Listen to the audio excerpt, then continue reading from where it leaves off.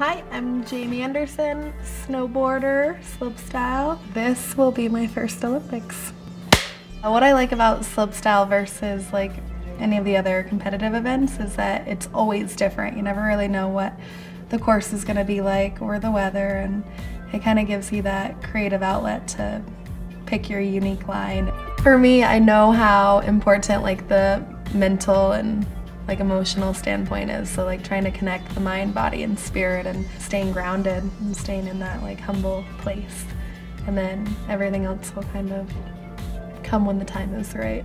To represent my country on the stage, it's awesome. I think the Olympics are really cool in that way, where everyone's nations are coming together, and ultimately it's the whole world kind of coming together to celebrate sports and everything we all love to do. So it's pretty awesome. I mean, I'm trying not to put a lot of pressure and expectations on winning gold and this and that. I'm kind of just excited to go there and get the experience. Things happen so quick, so I want to like be present and enjoy all of this while I can, because pretty soon it's gonna be just friggin' old lady chilling.